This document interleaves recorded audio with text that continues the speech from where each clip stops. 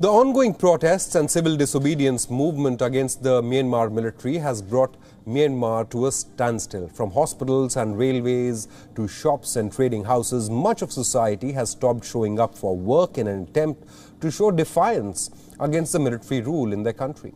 The growing persistence of the civil disobedience movement has evolved into a potent weapon against the military. According to reports, up to 90% of national government activity has ceased. Factories have shut their production due to shortage of workers. In February, the National Business Registry recorded fewer than 190 new registrations compared with nearly 1,300 the year before.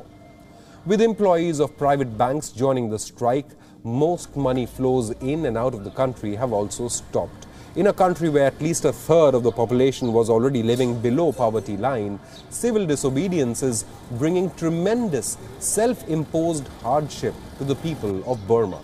Myanmar's economy, one of the least developed in Asia after decades of military mismanagement, was already reeling from the coronavirus pandemic. The ongoing strikes have made the crisis even worse.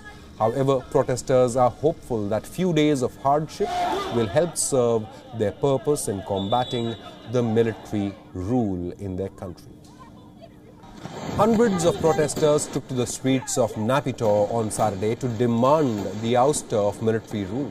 Security forces, however, continued their violent crackdown on the protesters in the northern part of the country on Saturday, despite international pressure growing on the military leadership.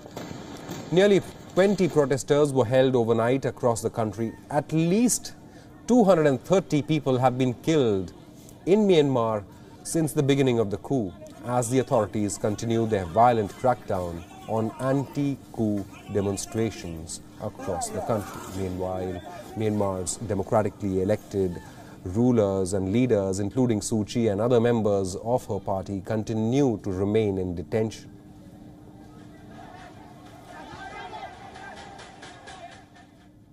WION is now available in your country. Download the app now and get all the news on the move.